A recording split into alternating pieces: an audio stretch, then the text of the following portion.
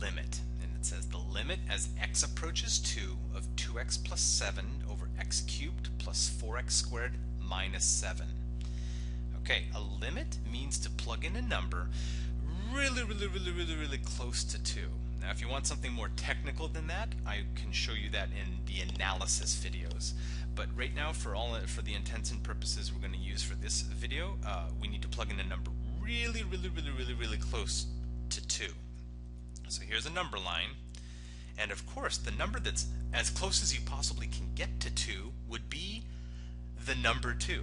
So with a limit, as long as you can, as long as you're not undefined or indeterminate, you may plug in the number that you're actually limiting towards. So in order to evaluate this particular limit, I'm just going to calculate 2 times 2 plus 7 over 2 cubed plus 4 times 2 squared minus 7. So in other words, I'm replacing x for 2 because 2 is pretty close to 2. Okay, in the numerator, 2 times 2 is 4, plus 7 is 11. So in the numerator we get an 11. In the bottom, let's do some extra simplification. 2 cubed is 8.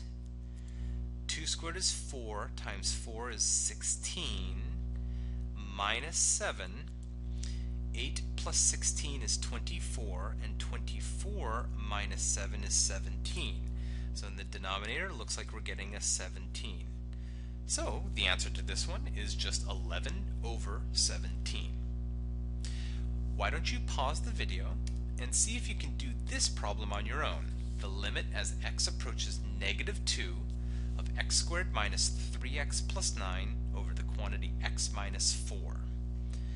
Okay, assuming you paused it and gave it a shot, what's the closest you could ever get to negative 2? Would be exactly negative 2. So in the numerator, we're going to have a negative 2 squared minus 3 times negative 2 plus 9. And in the bottom, we'll have a negative 2 minus 4.